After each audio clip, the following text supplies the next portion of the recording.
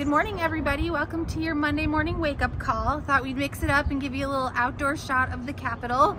We are starting week 5 this week at the session, and we'll let you know a few things that happened last week and what we were expecting this week.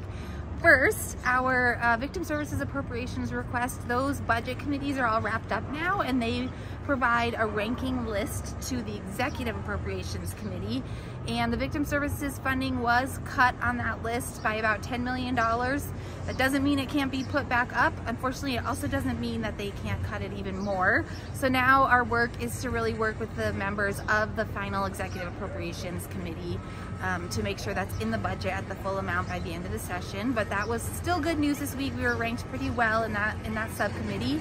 We also had HB 244, Representative Ivory's Victim Commission bill, pass unanimously out of the House. So now that's in the Senate, and we're waiting to find out what committee that will be in.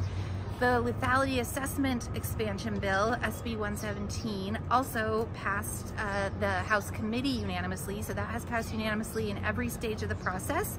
And now it's just waiting in House rules till the very end of the session. Once funding is assigned to that bill, if it is, it will have its final vote. And last but not least, we are still working with stakeholders on improvements to our domestic violence lease termination statute. That is HB 314 with Representative Judkins. We do expect that bill to be heard in committee next Tuesday afternoon. So stay tuned for more info on that and some substitute language you've been working on. Thank you for all you do, and we're over halfway through, so we will see you next week.